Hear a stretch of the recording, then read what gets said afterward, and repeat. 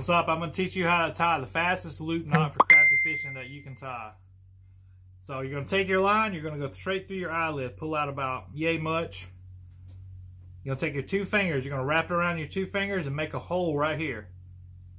You're going to take your jig, you're going to go through that hole 3 times. 1, 2, 3.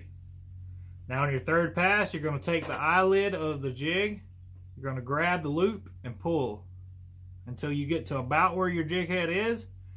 You take and pop that line off, cinch it tight, and there's your perfect loop knot. Subscribe for more.